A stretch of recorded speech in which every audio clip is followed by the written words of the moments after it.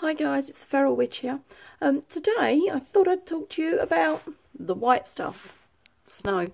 Down here in the southeast of Kent we've just got our first sort of heavy lot of snow. We tend not to get too much of it down here.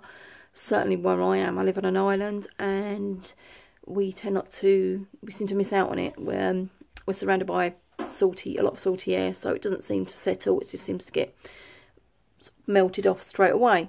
But since we don't get it too often, I thought I would make use of it. So whilst everybody else is off making snowmen today, I've been making snow water. Quite literally this morning I went out with a jug, collected up a load of snow. I filled the bottle with as much snow as I could fit in here, and then pop this into a jug of hot water, and the jug with the snow in, I put that in hot water and I've just melted it down and filled the bottle up. Now obviously in your magic you can use any water that you like, but I thought why not make use of something that we don't seem to get too often. I apologise if you can hear small mumblings and bangings. I've got my 1-year-old running around the living room at the moment. So snow, how can we use it in magic? It's very good for banishing and healing, as if you think about snow melts away, so therefore it melts away your negativity or your ailment. Saying that, if you are ill, please don't use magic in place of going to see the doctor. It's common sense really. You could make yourself poppets, small poppets, infused with your magic. As they melt away, your spell will sort of take hold. You can write sigils in the snow. Write your sigil for your magic meaning, put your intent into it. As they melt, your magic will sort of take effect. Also, as you're doing it, no one's really going to pay too much attention. It just looks like you're playing in the snow, so you're not going to sort of look conspicuous.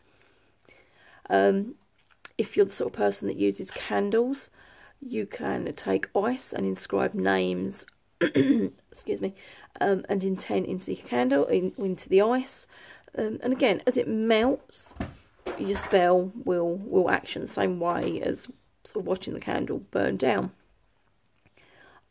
Snow water, everyone's heard of freezer spells for freezing the actions of somebody.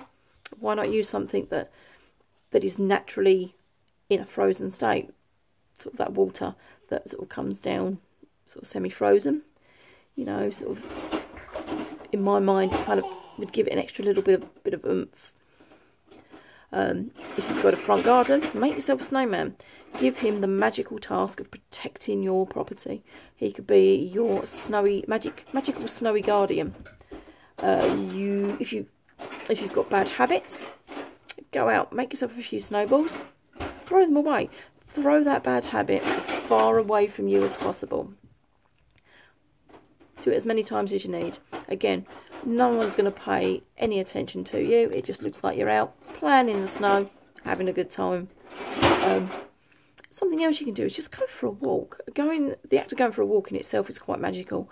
I find when it snows and there's snow on the ground, there's a odd sort of stillness or a quietness in the air. It's very calm, very relaxing. I mean, obviously don't go for a walk when it's sort of blowing a blizzard. You're going to get cold and wind chapped and all other sorts of nasties, but go for a walk.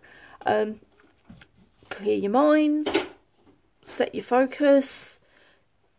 You know, the act of sort of going for a walk, especially if you're in a daydreamy state, is almost like a form of meditation, and that's good for you.